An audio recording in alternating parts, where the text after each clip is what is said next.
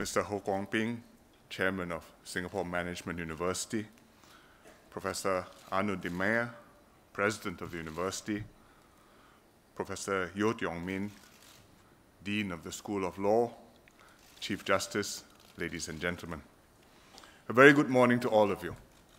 I'm very happy to be here today, join you, to open the new SMU Law School building and the Geok Law Library. My mother, Geok was a conveyancing lawyer for more than 30 years. She accepted many pupils. Nowadays, you call them trainees who have supervising solicitors, but in those days, you had pupil masters and pupils, even if the master is a lady. And my mother took a close interest in all of them as their pupil master. She was a good and patient mentor. She allowed her pupils to shadow her, follow her to every meeting, listen in on phone calls to clients. And after each client meeting, she would explain to them patiently and privately why she had advised the client in that way. Now, quite a few of her former pupils are themselves senior lawyers and still remember her fondly. My mother paid special attention to the female lawyers in the firm. She encouraged them to find husbands, get married, and then have as many children as possible, in that order. She was the head of the government in paying attention to work-life balance. In the early 80s, when a 5.5-day work week was the norm, she declared a 5-day week for all married female lawyers in her firm. She said it was to enable them to take the Saturday off to do marketing and take care of the family because she believed a happy family was a priority for all working mums. So after my mother passed away in 2010, it was natural to remember her through her profession. And when SMU suggested building a law library and dedicating it to her name, her family was very happy to agree. In her office in her law firm, she had a small personal library of law books. Her constant companion was a dog-eared green hardcover book brought back from her student days in Cambridge. It was Law of Property in Land by Henry Gibson Rivington, which was then the leading authority in land law. I don't know whether anybody still uses it today. On her desk was a copy of the Estate Duty Act. In those days, we had estate duty in Singapore, and it was to help her to advise clients to structure trusts and wills to meet multi-generational needs. She also had a complete set of all the ordinances. Nowadays, we call them statutes, so she could keep abreast of new legislation. In those days, there was no such thing as statutes online. And you had to pay for your copies. So she flagged the relevant pages with bookmarks that she had made herself out of old Christmas cards, because these were ancient times, even before Post-its and sticky notes existed. When any amendments were passed, the amendment bills would come by snail mail from the Singapore national printers, and she would literally cut and paste them into her set, get the snippets out, and paste onto the relevant pages of the ordinances. I once asked her for one legislation, the SDF Act, because I was then in the armed forces and needed to prepare for promotion examinations. So she got me one, and it came with the pages cut and pasted and updated, just as she did for the rest of her legislation. Luckily, I passed my promotion examination. So my mother would have been proud to have a law library named after her. When the project started, SMU showed me the initial sketches for the buildings. Maybe because I'm not an architect, I couldn't quite visualize from them what the actual built structures would be like.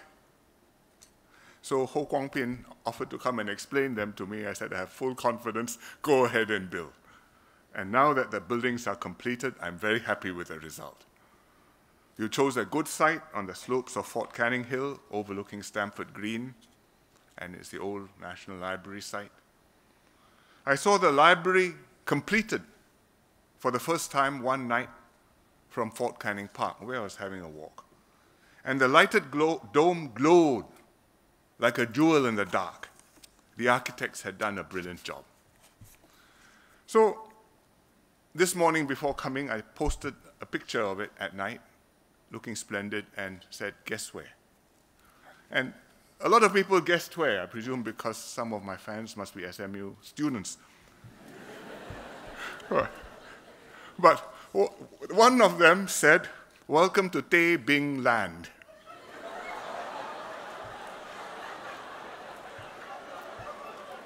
I didn't quite understand what this meant, but when I arrived here this morning, all became clear to me, because your chairman told me the history of this, and I'm very glad to be here and happy that the Tay Bing has been cleared away. I'm also glad that the Geok Choo Library Endowment Fund, which supported building this library, has funded scholarships for undergrads and postgrad students, and also awards for top law students in SMU. So on behalf of Madam Kwa Geok Choo's family, I would like to thank all those who have been involved in the endowment, who have raised funds, overseen the project, and brought it to fruition. I'm also happy that the SMU School of Law now has new buildings. The SMU School of Law admitted its first students almost 10 years ago, in August 2007. It was Singapore's second law school. And our aim was not just to produce more law graduates. We wanted a law school that would provide a rigorous legal education, coupled with exposure to other disciplines like business, economics, accountancy, social sciences, information systems. We hope that the graduates would be more versatile, able to apply their knowledge of law in many different fields and to contribute to our economy and society. So I'm happy that the SMU School of Law has established itself in such a short time and distinguished itself and carved its own niche. You now have 6 batches of graduates. Your students have distinguished themselves internationally. You've won the International Criminal Court moot for the last 2 years. And your graduates are in demand. They hold their own in competition with graduates of other more established law schools, both local and abroad, and are making their mark in the profession. I hope that with these new facilities, you will be inspired to do even better in future. Like other sectors of the economy, the law profession is changing and is being disrupted. We need to keep pace with the changes. Technology is automating many routine legal tasks, like drafting straightforward contracts and conveyancing documents.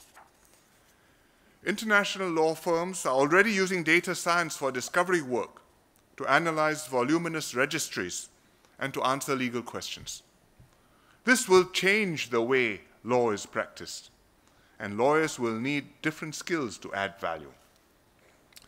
Our law schools will have to keep their curricula up to date, both undergraduate as well as continuing education, to produce lawyers who are prepared for the demands of the new working environment. The government is supporting the legal profession to adapt to these changes. It's supporting bigger law firms to venture into new areas of legal practice. It's helping smaller law firms to strengthen capabilities, raise productivity, and enhance their services to clients. For example, the Ministry of Law, together with the Law Society and Spring, recently launched Tech Start for Law to help Singapore law firms to adopt new technologies and meet the high standards of efficiency and reliability and service that our just judicial system demands. So we're also encouraging law students to pursue cross-disciplinary learning and collaboration in order to acquire skills that are relevant for the new world. At the same time, we are creating opportunities for Singapore students and lawyers, Singapore firms and lawyers. We've built an international reputation as a good place for doing business. We have a clean system, we uphold the rule of law, the administration of justice is efficient and fair. Asia is prospering, China, India, Southeast Asia. Companies all around the region are looking for venues where they can resolve disputes through arbitration or litigation or mediation, and Singapore is the natural choice. We are working to become the debt restructuring hub of Asia, and we are already one of the top 5 seats of arbitration in the world. Our institutions, the Singapore International Arbitration Center, the SICC, the Singapore International Criminal Court, and the SIMC, the Singapore International Mediation Center, provide a full menu of dispute resolution options. They are well regarded with great growth potential. For example, the SIAC, under Mr. Hsien Loong's chairmanship, before he became CJ, before he became AG, handled a record of 343 cases last year, more than 50% increase over 2014. At the same time, we are helping Singapore law firms with their growth and regionalization efforts. I visited Myanmar last year, was very glad to meet some young Singapore lawyers there, women as well as men, and they were working for our law firms who have set up office in Myanmar. They told me they relished the challenge, and the experience had opened their eyes to the opportunities out there. So Singapore lawyers have many bright prospects to look forward to. I hope this new law building and library will enrich campus life for the students, for the faculty, and for SMU as a whole, and will inspire the faculty and students to explore and to achieve. And may you, through the teaching and practice of the law, produce many graduates who will contribute to our economy and society, make a difference to Singapore, and improve the lives of Singaporeans.